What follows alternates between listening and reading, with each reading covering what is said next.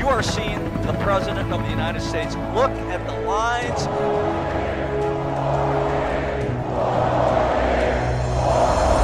You join our movement. A lot of President Trump supporters here. Greatest movement in the history of our country. I think that our country is going to be stronger than ever before. I think that next year is going to be a tremendous success. I feel that if the Democrats get in, we are literally going to end up in a recession/depression, the likes of which you've never seen. But the defund the police idea, I cannot for the life of me grasp.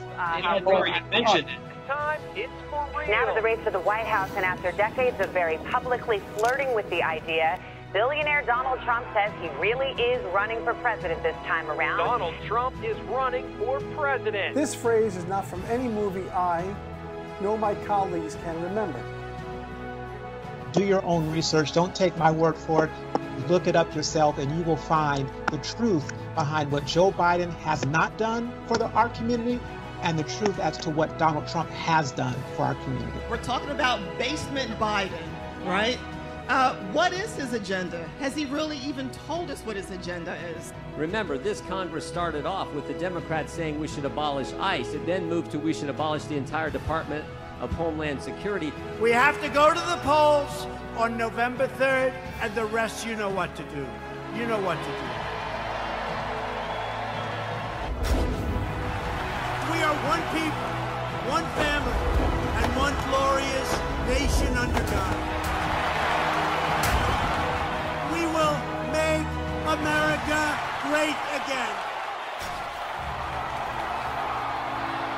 Welcome to Team Trump Online.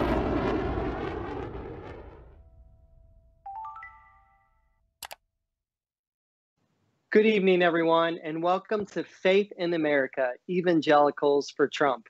My name is John Pence, Senior Advisor to President Trump's campaign, and I am joined by a wonderful group of faith leaders from our Evangelical for Trump coalition.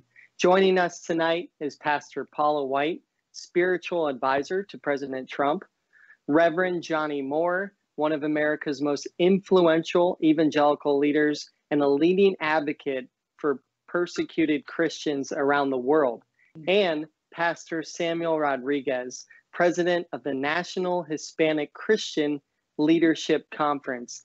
Thank you all for joining us tonight. It's so great to be talking about the importance of faith in America. Absolutely. Thanks for having us. Thank you for having us. Thank you all. And to begin, Pastor White, could you please offer a prayer for our nation and our president? I would absolutely love to. Father, we come to you right now in the name of Jesus. We know that we can enter in boldly by the blood of Jesus, the finished work. First and foremost, we pray over our president, a hedge of protection, a wall of fire around him. We ask that you give him wisdom according to James 1:5, that you lead him by your spirit, that you surround him with godly counsel. And Lord, we right now secure his purpose, we secure his destiny, and we thank you that you continue to use him to lead our nation to go through these times, these difficult times, these trying times, and that we would truly stay secure to you. We would lift up you right now. We declare that no weapon formed against him will be able to prosper. And we thank you that tonight will be a night that's been ordained by you, that you will anoint us to be vessels for your use as the oracles of the Most High God. In Jesus' mighty name, amen. Amen. Amen. Amen. Thank you, Pastor. Now, to begin our discussion, I want to talk about the importance of protecting places of worship. You know, our nation turns to faith in good times and bad, and this is our shared American creed. It seems like right now what Joe Biden, the media, and radical left often overlook is that faith unites America. Let's not cancel out the fact that our great civil rights leader of our country, Dr. Martin Luther King, was first a minister of Christ. But today's radical left on Twitter and elsewhere are now leading the charge to destroy statues of our Lord Savior, Jesus Christ, and attempted to burn churches throughout our nation. staining and hurting what makes America great, the church. I want to get your opinion on these vile calls to, quote, destroy all murals and stained glass windows across America and tear down statues of Jesus Christ. And maybe we can start, Johnnie, with your thoughts on what's happening. Well, I'll tell you, the president couldn't have said it any better than himself this weekend when he said that Joe Biden and the Democrats want to prosecute people for going to church, but they don't want to prosecute people for burning down a church. I mean, like lots of people, I watched the speeches, I listened to, from beginning to end, but that line when he was in Tulsa, I mean, it really sat on me because that's what we're seeing, and here's the crazy thing, guys, like, the Democrats are always using this phrase. They say silence is complicity, right? That's their phrase. Every time anything happens, if you're silent, you're complicit. And yet, the fact of the matter is we have someone running for president of the United States, Joe Biden, who hasn't said a word about any of this. And it was amazing to me as we watched in horror the fire in the basement of St. John's Church. We watched St. John's Church be vandalized just a few days ago. Like where's the outrage? Like, where is it? And it tells us something. I mean, it tells us either Joe Biden actually believes this stuff. He actually supports defunding the police and not protecting our houses of worship and tearing down our history. I mean, not only has he been silent on burning churches, for goodness sakes, he hasn't said a word about, the abolitionists, their statues that have been torn down, right? Or there was a threat against a statue of Abraham Lincoln earlier this week, totally silent. So either he believes this stuff or he's too weak and cowardly to stand up to it. And I don't care which one it is. It's pretty terrifying, actually, because the fact of the matter is the moderate Democratic Party, its leadership is gone. Okay, it's just gone. The party, the strings of the party are being pulled by these progressive activists. And I'm telling you, if he becomes president of the United States, those same strings are going to be pulling. And there will be no moderate Democratic Party to speak about. What we're seeing in our streets, the threats we're seeing against religious communities, the willingness to shut down churches in this pandemic while letting everything else, happen. This is going to become not irregular. This is going to become the norm. The gift Joe Biden is giving us, though, actually, is as long as he stays hiding from all of this, the secret part is coming out for all of us to hear and to see every day. Absolutely. And Pastor Rodriguez, what are your thoughts on now the Democrats first coming for our history books, now coming for faith? Yeah, they're coming after faith. Now, here's the issue. Somewhere down the road, they're going to have to cross the proverbial Jordan of recognizing that their leading demographics, the constituencies that they depend on for power, are constituencies of faith. Latinos and African Americans love Jesus. So the Democratic Party right now is experiencing a moment of Zen. This is their epiphany. They're exposing the true color of the radical left fringe group taking over, burning down churches, the statues. Not only that, we're privy to the fact that this movement out there is demanding that people kneel, that they kneel to a movement. The only one who's going to get me to kneel is Jesus. I'm going to bow before the presence of Christ and Christ alone. So you're burning down churches. You're bringing down the statue of Jesus. It's an anti-Christian element hijacking the Democratic Party. So now the donkey is really looking far away from the lamb and getting further and further away from the lamb. This is not the Democratic Party of 2008 or 2000 or 1992. This is not that party. This is not the party that met with evangelical leaders in 2007 and affirmed the evangelical credo. It's not that party. It's hostile to our Christian worldview in every sense of the word, and Johnnie is correct. The silence of Joe Biden, that silence right now makes him complicit, de facto affirming the actions that run against our Judeo-Christian value system. Absolutely. Pastor White, you're a spiritual advisor to our great president. You know his heart. Why is the president so concerned that there are those radical left calling to destroy and attack places of faith in the United States?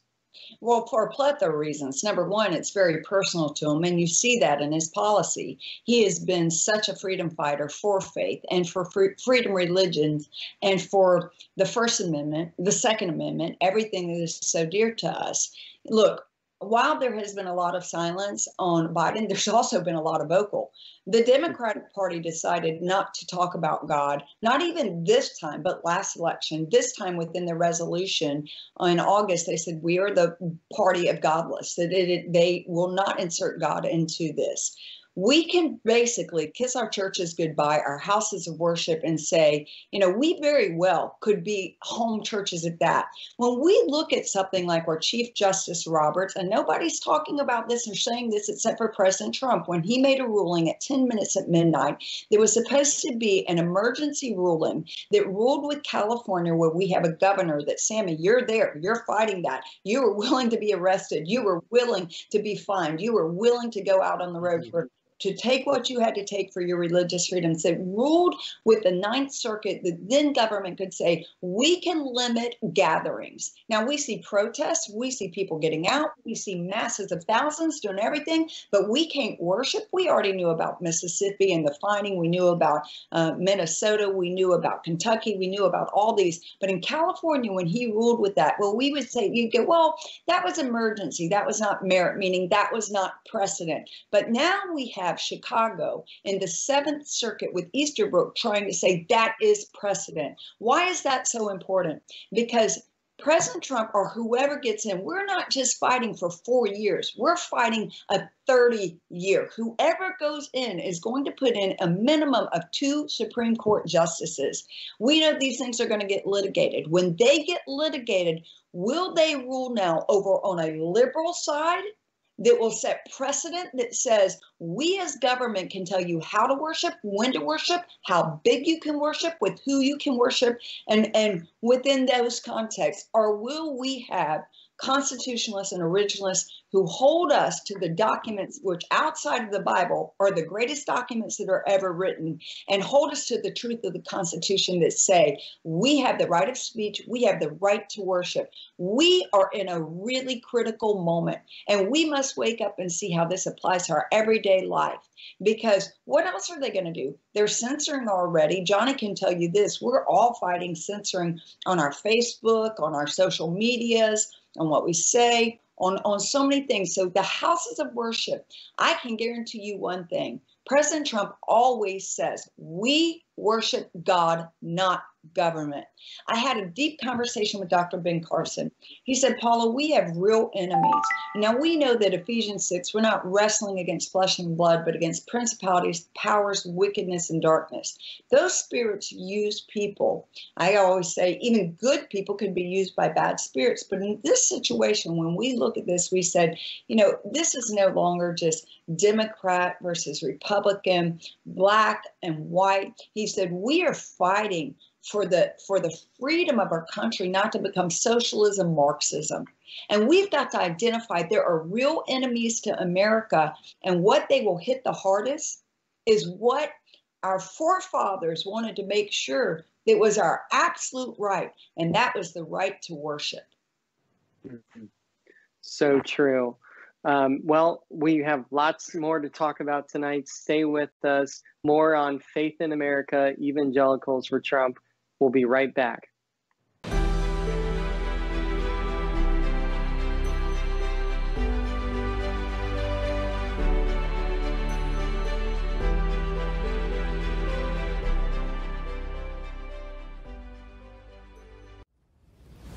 In 2016, we built an unbeatable operation that changed history. Now, we unveil our next breakthrough. The exclusive Trump 2020 app. This isn't just an app. This is your source for real news, not fake news. Straight from the campaign and the president himself. This is your direct line to give input on key campaign issues. Your portal to register voters. Host MAGA meetups. Your scheduler. Your application on becoming a Trump team leader. Join millions and get a front row seat to our virtual events. Watch Team Trump every night at 8 p.m. Eastern Standard Time. Earn points, get rewarded, get the presidential photo. Oh, and did we mention this is your personal shopper too? So just to repeat, this isn't just an app. This is your tool to keep America great. Join the Army for Trump and download the app today.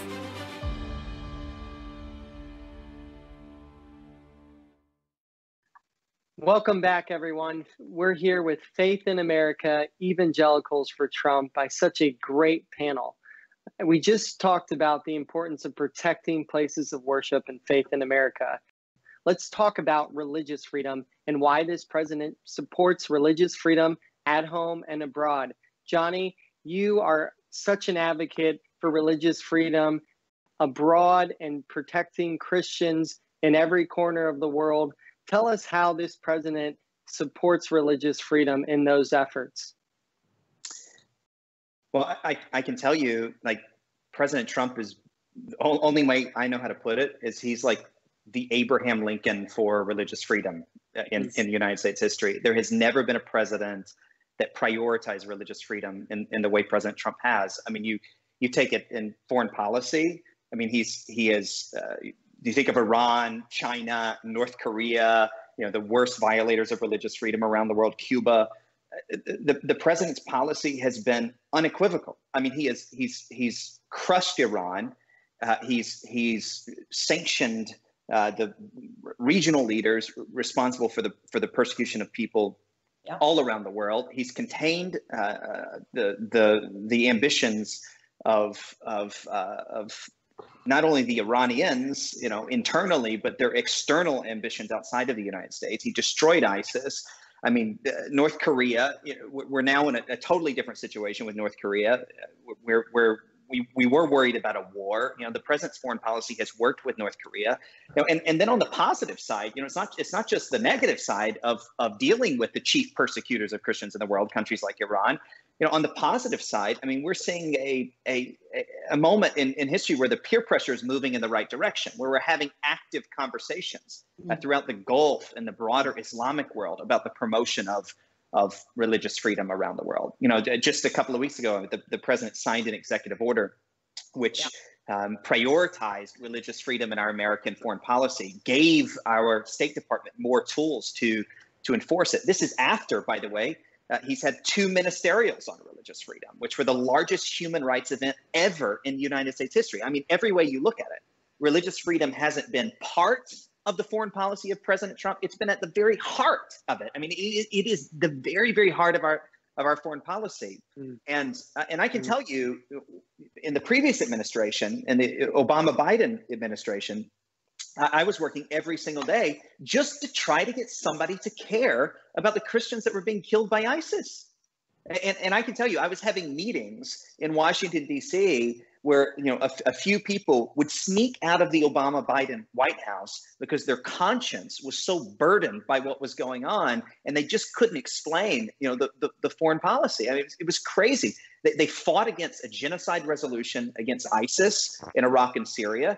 The first 5 years of the Obama-Biden administration, they wouldn't recognize Boko Haram as a terrorist organization. Right. They refused to recognize them as a terrorist organization. Like every way you look at it, there's so many things. Like I could just go on and on and on and on. I mean, the president's record on religious freedom, unparalleled, cannot be compared. The world is safer. The bad guys are weaker. Our First Amendment is prioritized, but it begins here. And Paula can talk about that a little bit. But let me make one point. What we saw in COVID-19 was we saw the evangelical community be willing to comply with everything the government asked us to do. Everything the government asked us to do. We disseminated information. We saved lives. We shut down our church services for a period of time. But what did Democratic governors do? As soon as we did that, they took advantage of it. And in California, I mean, it might still be the case now, but like a week ago, you still couldn't have more than 100 people in a church service, according to the law in most parts of the states. Thousands of people out in the streets with no social distancing whatsoever. I mean, this shows us what they intend on doing. They just want to take the First Amendment and just like strike a little line to it or deprioritize it. And my work around the world tells me something. It says that what has happened in other countries can happen here. That's why you have to tie the two together, what's happening overseas and then domestic religious freedom too. And there's so many more things, Johnnie, even as we talk like around the world, how he brought Pastor Andrew Brunson back from Turkey immediately, what he did on the lives of so many. There are so many different families that we could continue to talk about internationally, as he said. And with that EO that was just signed, it's not just an EO to give greater protection, but he also puts money there. People don't realize 8 in 10 are persecuted because of their faith. This is people of all faith. There was over $50 million immediately released, helping work with the NSC. There were so many. Now bring it home domestically. I mean, you look at things like, here we are in COVID, what Johnnie just said, being a fighter. I went in and I was with the president. I think it was around March 11th or the 13th. It was just as briefing right before we went into going into that 15 days. And his number one concern was the churches. He said, we need to make them essential. We need to, he said, I know that he was talking about the heaviness that we were about to go through in this first 15 days, before we had some of the information that we have now, before we knew what all we were facing, etc. He was so concerned about the churches. He, on his leadership, immediately called a day of proclamation. That was March 15th, a day that we would have repentance, we would pray, we would fast, that we would, and it wasn't just for that day, it would be throughout the entire COVID. Think about the PPP. Any other administration never thought about putting the church at the forefront. So here he puts the church at the forefront. Of course, SBA did 14 years of loans in 14 days. They made sure that small businesses were taken care of. But what did they do? The president wanted to make sure that churches and houses of worship were legally protected, knowing that they pay payroll taxes, knowing that they have all the same situations, property taxes at times, different situations. They know that they have certain things, and he wanted to make sure that they were right there. We can look at how he established the center at the White House. The faith office prior was over at HHS. He says, I want it back at the White House. So he established the Center for Faith Opportunity Initiative, that every single department has a faith director. Not only do they have sometimes multiple faith directors, but he said every agency has to have someone that represents faith. Then he assigned a position that would oversee that. They would answer to him and also to Attorney General Barr to protect religious freedom. This was the forefront. There were 8 primary things that he did, from strengthening family, alleviating poverty, prison reform. I mean, we can continue to go on. Like Johnnie said, not just what he did to go after what we call the bad actors, the bad guys, but look what he's done for Israel. Look how promise made, promise kept, how he campaigned, made sure that he recognized Jerusalem as the capital, that he moved the embassy, what he's done on, what he's doing even up to now. So our president for religious liberties has been so, every department before, there were restrictions. We always say he's the president of deregulation. So if it took, 8 steps to build a building or a bridge or something, it probably now takes 2 steps. But he did this within the community of faith. You see, for so long, we've been on the defense. I mean, you're looking at sermons being subpoenaed in Houston. You're looking at Hobby Lobby being fined up to $1 million a day because of their Christian beliefs and value. You're looking at a former administration that went after the little sisters of the poor.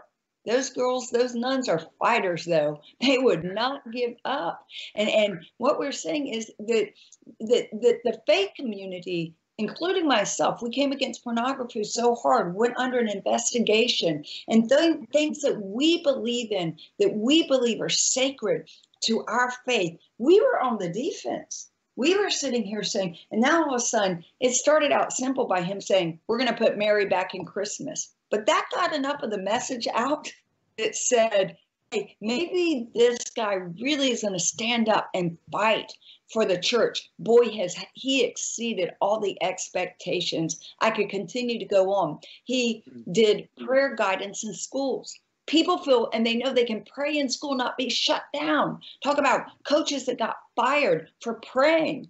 No, he was saying, when he realized that if you were serving soup, that there were former administrations that said, or if you were doing counseling, you had to first refer out to a secular organization before you could pray if somebody asked for prayer. He said, if you're serving soup and somebody wants prayer, pray for them. So, I mean, he just continued to chase down the policy that had been put on that restricted so much within the faith community. Was everything enforced? In some states it was, some it wasn't. But I can tell you what, this president has taken it off. You look at the grants that for the first time it seems small, but he said, hey, if there's a disaster, why should houses of worship, who are the frontline responders and know community people better than ever, why should they not be at the very front? So they should be eligible and have access to FEMA money if there's a disaster. Well, he did that across the board with every single department. So instead of saying you're faith-based and you cannot have any or be a participant or apply for these grants, what he did was make sure that there was access to all capital, access to everything, that people of faith were not denied, because he realizes that people of faith, look at our Farmers to Family, what he just did. He carved out $3 billion for the CARES package. So not only did that help our farmers, that food was going to waste, but he realized that no child, no adult should ever go to bed hungry, that they should not have to choose whether they're going to have to starve or pay for their lunch during this difficult time. So he rallied and called together the faith-based, unprecedented, a faith coalition was formed. It included people like World Vision, City Serve, Rescue Mission, Convoy of Hope, Mercy Chef, all these others. They're not getting paid a dime. They were formed together. So the farmers then had suppliers. These suppliers, which became grantees, helped save the businesses. The businesses worked to get that last mile through the houses of worship, which are 384,000 houses of worship. They've gotten them food to people, 20 million boxes just through so far. I think it's a little above that. 20 million boxes. And we're talking SNAP. We're talking like the most nutritious. And that was a phone call our president made to Secretary Sonny Perdue that said, listen, we've got to help our farmers. We've got to help our businesses. We work through the faith community, and we've got to get food to the most distressed, vulnerable, food insecure communities. I can go on and on and on in practical ways how he says it's so important. Johnnie, what about the day, the National Day of Prayer? You know, I'm sorry to interrupt you, Pastor Paula, but you know so much about all of this. And there was one thing that you said just in passing. I want to really make sure people heard you say this. Things got so bad when it comes to religious freedom that if you were at a soup kitchen and you wanted to pray for somebody, in addition to giving them food, that was not acceptable to the federal government. You could not pray to someone. You could be a church. Your whole community could be decimated by a hurricane, and you weren't allowed to receive federal funds. That's what that is the policy of the Democratic Party. This is the way they interpret separation of church and state. This is how they do it. You know, and this is what's crazy. Like, you know, these our founding fathers who we're forgetting, you know, as statues get torn down all across the country, you know, they came and established this country not to like take the religion out of the country. You know, in fact, the famous letter for the separation of church and state by Thomas Jefferson to the Danbury Baptists, I mean, that letter, they wrote him because they were concerned about the government encroaching on them. And he writes him a letter and he says, you don't have to worry about the government getting in your business because here we have the separation of church and state. It's the exact opposite. And we just saw it again in COVID, right? What did they say? They said, you know what? Thanks for obeying, guys. Thanks for shutting down and doing the right thing. Now, we just want you to stay that way a little bit longer, and we'll tell you when it's okay to worship again while thousands of people gathered on the street. It's unbelievable. That's how bad things got, and it will get there again, believe me, if we don't keep let me do a Mariano Rivera. That was, I think, what looked good back then compared to what we are facing ahead of us, because I know you're living this. So let me do a Mariano Rivera here and close this subject on religious liberty real quick. Religious liberty is the firewall, the quintessential firewall against secular totalitarianism. Mm-hmm. Religious liberty. We went from the IRS being armed to persecute Christian groups Yep.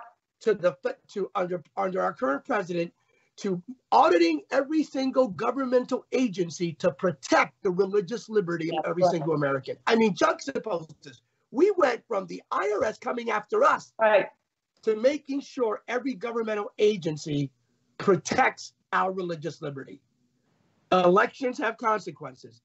If you see yourself primarily as a Democrat or Republican, black, white, yellow, or brown, then you're going to vote accordingly. If you see yourself as a Christian, first and foremost, or a person of faith, then you're going to vote to protect religious liberty, not just for you, but for your children and your children's children. It's great, Sammy. And Joe, sorry, so you're getting me fired up. The president's record as being a staunch defender of religious liberty speaks for itself. There's so much good news to share. It's an incumbent upon us, all of us, to share it with our friends and family as we head into what's 128 days from this Saturday, November 3rd. So important. Let's take one final break and we'll be right back for more with Faith in America, Evangelicals for Trump. During the coronavirus pandemic, Joe Biden criticized President Trump's China travel ban. Hysterical xenophobia. He was dead wrong. For 40 years, Biden's been wrong on China, supporting trade deals that destroy American jobs, giving China most favored nation status, letting China walk all over us. The beautiful history we wrote together. But Biden has never been more wrong than now. Joe Biden in the White House would be a deadly mistake. I'm Donald J. Trump, and I approve this message.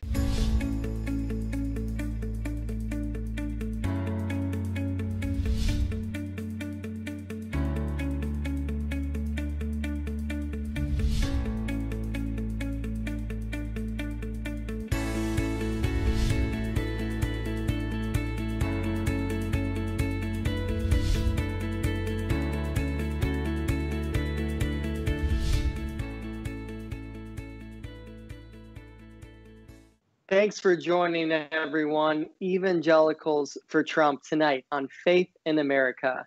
For the final section, I just want to go around and ask all of our great guests tonight why November 3rd has so much on the line for the faith community in America, particularly for evangelicals, but anyone of faith in America. Pastor White, why are you voting for this president in November, and why is it so important to you in faith? Well, there are so many reasons. As Johnnie said, I have 2 grandchildren. This is about generations. This is about what is going to happen, not just, again, these next 4 years, but these next 30 years. Those Supreme Court justices are huge. President Trump just put in our 200th judge on the lower courts. We have changed 40% of that landscape. There has to be 4 more years. Then we begin to look at things like what he's done with opportunity zones. By creating that with just a stroke of the pen, when you look at what he did with tax cuts and job acts, he created a vehicle for private wealth to go into the most distressed, vulnerable community that were chosen by governors in their states, over 8,000 of them, closer to almost 9,000. Over 8,000 of those right now at over $100 billion, lifting up, giving job opportunity. We see that over and over. We also see historical Black colleges. You hear him as he talks about how every year people would come back, and I've had the great pleasure of being around there and in this and seeing so much and come back and ask for money again. He's like, why are you back again? I love having you back, but why? Well, we had to. Well, you don't have to anymore. So for 10 years, the most money ever for historical Black colleges. We can continue to look at the rights, mental health care that prevents what he's done for our veterans, for the suicide, the opioid crisis, how he continues to care about those that are truly the most vulnerable. I've been in the meetings with prison reform. It started at a small dinner that all of us were at. In fact, Sammy and Johnnie were sitting at a table with Jared, and Sammy, I think, said, hey, if every church could adopt a prisoner, we would drastically lower the recidivism rate. I get a call the next day and said, Paula, is that true? Do churches make that big of a difference? I said, absolutely. So we started giving evidence-based. Look what we pushed over the line. Look at what happened. And you know why? Because this president doesn't talk about it. He is a solutions president. We've talked about the religious liberty. The contrast is so different. Do you want to have freedom? Do you want to worship? Do you want to have school choice? If anyone, look at our economy. Even in COVID, we had jobs up. The second month in May, we had retail sales of 17%. I think we'll have another good jobs report. Prior to COVID, highest unemployment rate. He understands the importance of getting distressed communities the capital that they need, the access to education, the access to equity and funding. He understands the problem with home ownership. He understands that African-American, Black people own 41% to 70%. He understands how to empower community. We're looking at $1 trillion into infrastructure, rebuilding our communities entirely. So where do you want to live? I mean, do you want to live in what you're seeing? Do you want to live in complete anarchy, no control, complete chaos? Do you want to live with no freedom to worship? Do you want to live? I mean, let's start talking about pro-life. Let's look at what he's done. Not only been the first sitting president to show up for March for Life, immediately he signed Mexico City policy. Well, you say that and people don't really know. What he just did was take our tax-paying dollars and defunded $9 billion taxpayer dollars that we're paying for foreign abortions. We can look what he's done here with Title X. Right now, the exact opposite. Joe Biden, a Catholic who was pro-life, is now being funded by Planned Parenthood. I mean, the world is upside down. This is not for a believer that is following the word of God. This is, as Sammy said, as a Christian, which has to be our first priority. This is not even a choice. Now, maybe someone says, well, he just makes this statement. He's brash. He's that. First off, if they really understood how much we were fighting with our hands behind our back, it truly is fake news. Neither side can be trusted in media, social media, anything. The best way to get information out, and information brings transformation, is that everyone get the information themselves and share it with your friends. You've got to talk. You've got to let people know. Go sign up at Evangelicals for Trump. Let us at least get the talking points. Fact check it. Find it out. Get information, because if not, I'm afraid of the world that you will live in. And look back, it reminds me of Israel going, when they were theocracy, saying, we want a king, we want a king. God's going, no, you don't, no, you don't. We do, we do. No, you don't, no, you don't. We do, we do. I think that you might get something that you find out you don't want what you got, because behind Biden is a machinery that is very dangerous, very progressive, when we say liberal, not center, but we're looking at going to a place that, like Dr. Ben Carson said, we're looking at real enemies to America, which are socialism and Marxism. I won't even get into all the deals he made, how he brought back economy from the Mexico-Canada agreement, what he did with NAFTA, what he did with China, how he economically empowered. Why vote for this president? Because your life is going to be freer, your family is going to be freer, your faith is going to be freer, and you are going to be more prosperous. Amen. Johnnie or Pastor Rodriguez? Look, I mean, it's a matter of what you care about. I mean, if you say you're pro-life, like politics aside, like Donald Trump has the best pro-life record of any president. He has done more, including every preceding American president. Like you say you support religious freedom, right? He's done more than any preceding American president. You care about foreign policy. The Obama-Biden administration. You of course remember why Obama picked Biden, right? All those many years ago. It was kind of a different Joe Biden back then, but he picked him because he was allegedly more prepared for foreign policy. This was one of Obama's weaknesses. He didn't know much about foreign policy, so he picked Joe Biden, who was like on the Foreign Affairs Committee. And we watched the single worst American foreign policy in a period of time. We gave the world to China. We watched a caliphate in the Middle East, a caliphate, not like a war. I mean, we ended up with this medieval caliphate in the Middle East. We had people marking Christian homes, selling children as slaves. I remember, probably you do too, like watching on TV as Kobani was being attacked, like, day after day after day, 10 days and 10 days and 10 days, all these bombs falling into Kobani. The United States of America looked like we had no capability of doing any of this. So in fact, in my book, Defying ISIS, which I wrote back then, I documented the many circumstances where, for instance, the United States government refused to take out the vehicles that were being used by ISIS to transport oil, to sell that oil in order to fund their jihad because of environmental concerns. So we wouldn't take out the vehicles because we were so concerned about the environment when people, including children, 9-year-old little girls being sold as slaves. The United States could have done something about that, but we chose not to do something about that. We gave Iraq to Iran. I mean, we did all of these. You care about foreign policy. Like, Donald Trump has made America stronger. He's boosted our military.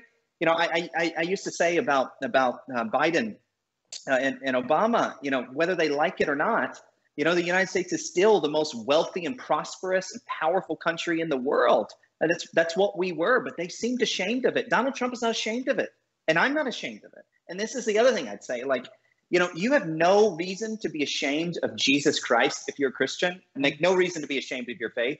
And let me tell you, you have no reason to be ashamed of this president. He has fulfilled every promise he has made, and his policies have been righteous policies. They protected the unborn, the great human rights issue in our world.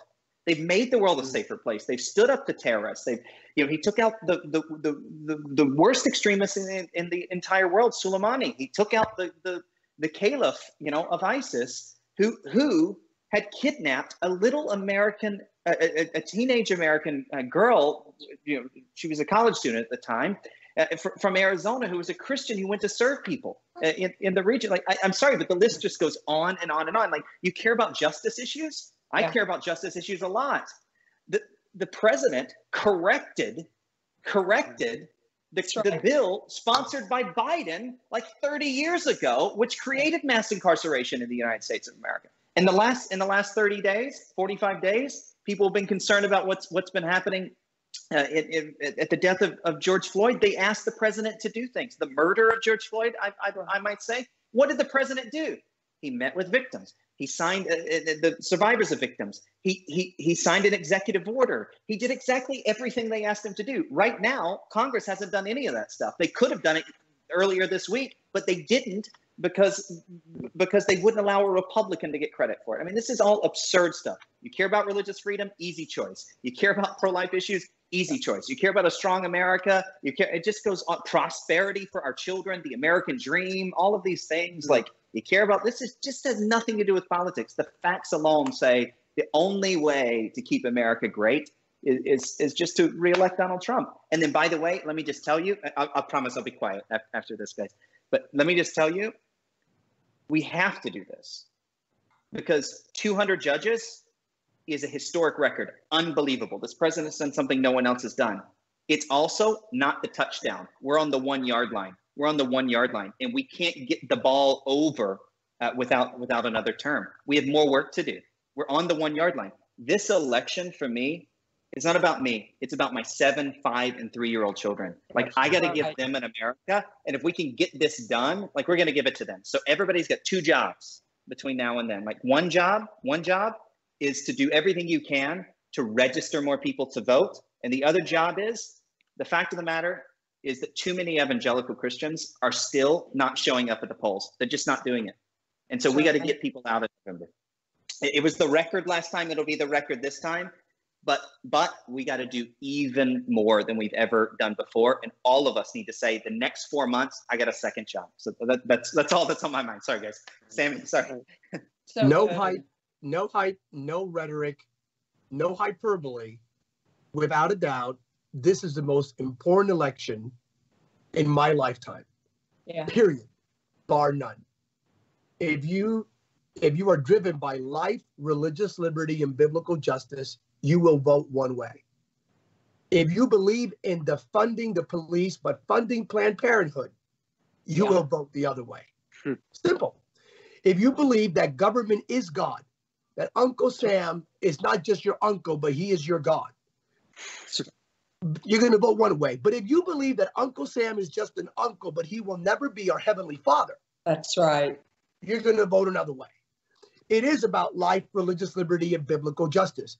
If you really want to see the nation come together and all the racial tension be addressed in a way for you and I that is biblically substantiated and truly reflects the initial values, the principles that drove our founding fathers to write the Bill of Rights, then you're going to vote one way. But if you believe in feeding the engine of continuous discord and strife, of perpetual segregation of silos based on color and social economic background, you're going to vote another way. Simply stated, there is a stark contrast this election that arguably we've never seen before. This is not 2008. This is not when the Democratic Party would say abortion should be legal, they should be rare, and they should be in the first trimester. If you believe in 9th month, forget about 9th month, even post-birth abortions, if you believe in infanticide, oh, Pastor Sam, that's hype. We don't believe in that. It's the policy of the Democratic Party, for crying out loud. I didn't write the platform. Do your due diligence. This is not the party that actually had an abortion reduction task force in 2008 for a few months. Then, of course, it collapsed. It's not that party anymore. The Democratic Party has left the reservation of common sense. And it is right now has great issues with faith. If you're a Christian, I'm a Christian first and foremost. And in full disclosure, I'm an independent. I'm a pro-life, pro-religious liberty, biblical justice, independent American, a Christian American of Latino descent. And I don't drink the Kool-Aid. But listen, the donkey left the reservation. And how in the world do they want people of color to vote for a party that is anti their faith?